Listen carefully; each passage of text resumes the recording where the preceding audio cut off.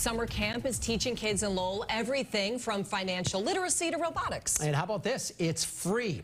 As WBZ's Rachel Holt shows us, an even better feature is who is behind the camp. Jaron Ayari admits normally at this time, I'd definitely be on my phone.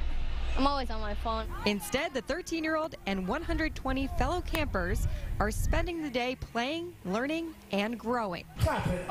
We want to give them something that they can do this summer that will keep them, active and make sure that they're learning at the same time. It's part of the inaugural Lowell Youth Leadership Program for ages 10 to 16, inspired by the former National Youth Sports Program that helped people like Andres Lopez when he was growing up. I think it gave us access.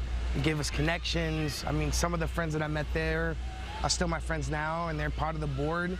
So I wanted to sort of recreate that sort of experience for these kids. The 2-week LYLP is completely free for campers, with activities throughout the day including financial literacy, nutrition, swimming, robotics, and golf.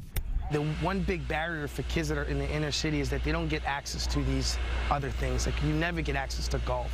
I'm not used to like with robots and stuff, like technical stuff. And then it was very interesting seeing like things that I wouldn't think would move are moving. In addition to meals, free transportation is also provided to and from Greater Lowell Technical High School.